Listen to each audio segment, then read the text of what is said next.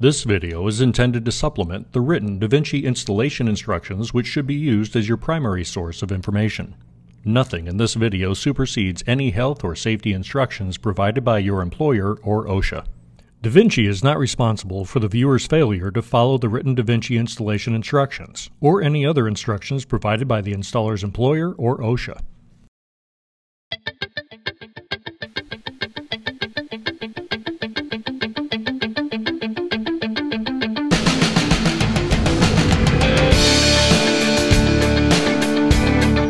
First, the roof deck must be a minimum 15/32 inch APA plywood, or 7/16 inch OSB.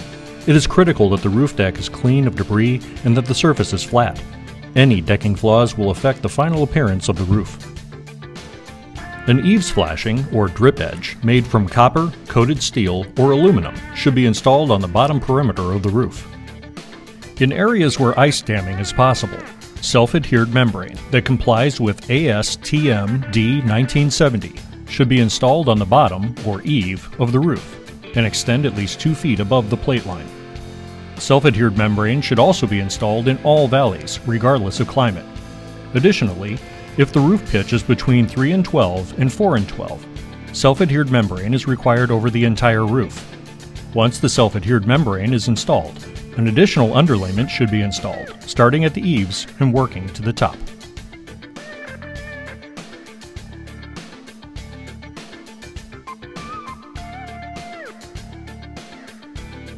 On roof pitches of at least 4 and 12, but less than 6 and 12, 30-pound felt interlay should be used.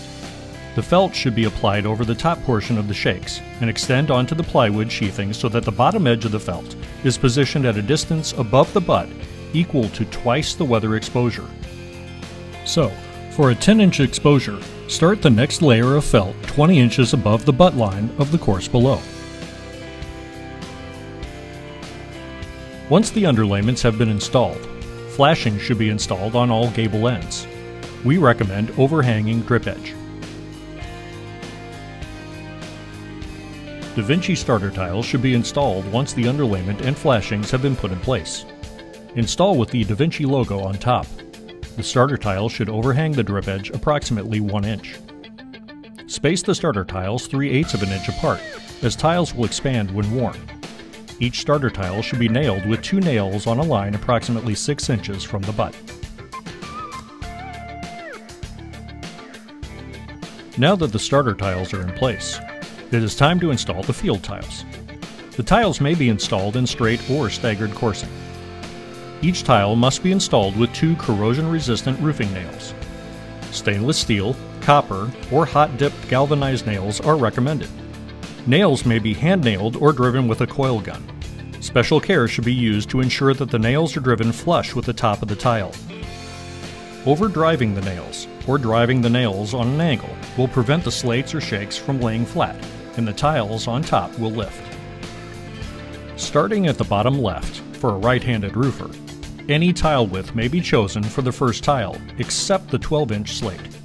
The reason that the 12-inch slate may not be used is that the starter tile is also 12 inches. The tile is installed directly on top of the starter tile, with the butt of the slate or shake and the butt of the starter tile flush with one another. After the first tile is installed, the next tile installed may be any width, as long as the offset between the gaps is 1 1/2 inches or more. This same rule applies to all subsequent courses of tile. The gaps between tiles may never be aligned with those of adjacent courses. The installation can proceed with either a straight or staggered course installation. Slate and shake are installed at different exposures as the tiles are different lengths. If a staggered application is required, the slates must be laid at a 7-inch exposure if the roof pitch is 6 and 12 or greater, or at a 6-inch exposure if the roof pitch is less than 6 and 12. If the 7-inch exposure is used, the horizontal chalk lines should be snapped 7 inches above the tips of the first course of slate. All subsequent lines are chalked at 7-inch intervals. For staggered coursing, every other slate has its tip laid on the chalk line, while the alternate slate tips are placed approximately 1 inch below the line. Once the chalk lines are in place, The installation continues by placing the tips of the slates on the chalk line and choosing the proper width of slate. Ensure that there is a minimum 1 1/2 inches between the joints of slates on adjacent courses. The slates should be laid as they come out of the bundle. Not every slate will fit, so you may have to take a second or third slate from the top to ensure proper side lap. A rack-type system, also known as rack-style, stair-stepping, or pyramiding, should be used. This will prevent same-size slate from being laid directly on top of one another. Whether installing straight or staggered coursing, the installation of the field tiles will continue until you reach a gable, valley, hip, or abutment. When a gable is reached, it is preferred that you do not cut any tiles. Approximately 16 to 24 inches from the gable end, measure the remaining distance to the edge of the roof. Then pick 2 tiles that will fit that distance with adequate side-to-side spacing. The spacing may be adjusted between 1/2 to 3/16 of an inch to make the tiles fit properly. For a straight course installation, the slates may be laid at a 7 1/2 inch exposure if the roof pitch is 6 12 or greater. For a 7 1/2 inch exposure, lay the first course of slates with their butts laid flush with the bottom edge of the starter. Each subsequent course of slates is laid opposing the slate 7 1/2 inches to the weather. This is achieved by aligning the 7 1/2 inch mark on each slate with the tip of the slate below it. An alternate alignment method is using horizontal chalk lines to align the slates. For this method, snap a chalk line 7 1/2 inches above the tips of the first course of slates. A chalk line can then be added every 7 1/2 inches all the way to the ridgeline if desired. For a straight course installation, the shakes may be laid at a 10-inch exposure if the roof pitch is 6 12 or greater. For a 10-inch exposure, lay the first course of shakes with their butts laid flush with the bottom edge of the starter.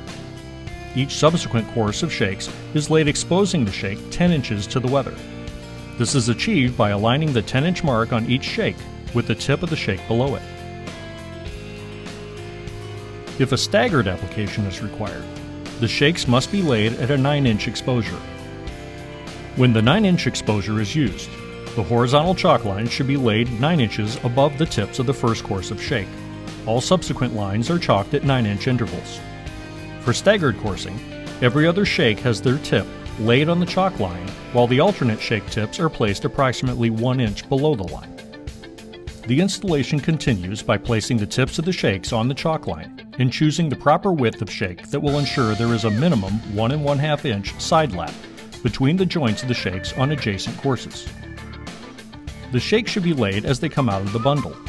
Not every shake will fit, so you may have to take a second or third shake from the top to ensure a proper side lap. A rack-type system, also known as rack-style, stair-stepping, or pyramiding, should be used. This will prevent same-size shakes from being laid directly on top of one another. When a gable is reached, it is preferred that the installer doesn't cut any tiles. Approximately 14 to 18 inches from the gable end, measure the remaining distance to the edge of the roof. Then pick 2 shakes that will fit that distance with adequate side-to-side spacing. The spacing may be adjusted between 1/2 and 3/16 of an inch to make the shakes fit properly.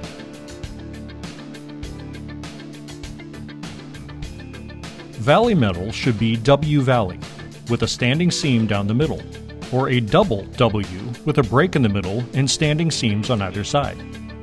The decision on which valley metal should be used will be based on whether a closed or open valley is preferred. DaVinci slate and shakes have an open rib structure, and the standing seam in the different valley types will mask this rib structure.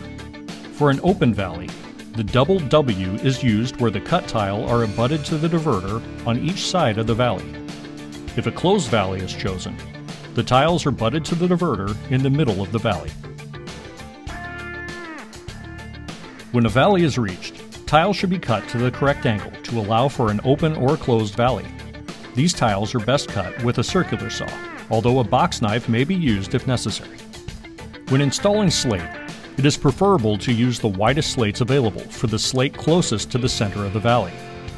Larger slates will allow the installer to keep nails out of the center of the valley, and in addition, it will only require 1 valley slate per course. A combination of the 12-inch and 10-inch tiles is ideal. When installing shakes in the valley, depending on pitch, 2 shakes may need to be cut to finish the course. This can create buildup of shakes. To remedy this issue, DaVinci has designed a 12-inch valley shake. Due to the width of the shake, it is not necessary to cut 2 shakes to finish the course. Once all field slates have been installed, a minimum 6-inch wide piece of non-corrosive metal should be placed over the hips and ridges. The metal should extend at least 3 inches from the center point on each side of the hip or ridge. When installing a hip, DaVinci recommends you use the Boston hip application, which will hide the rib structure so it is not visible from the ground. Use the portion of slate that was cut off for the valley. Lay the pieces on the bottom course as shown, pressing the 2 slates together tightly. The second set of slates should be installed uncut with the outside edges pulled all the way down to the eave of the roof. The installation can proceed to the ridge at a 6-inch exposure. A similar application is used for the ridge. The prepackaged hip and ridge should be installed 1 piece at a time so that the butts of 2 tiles are adjacent and the inside edges touch. These should be installed with a 6-inch exposure as well.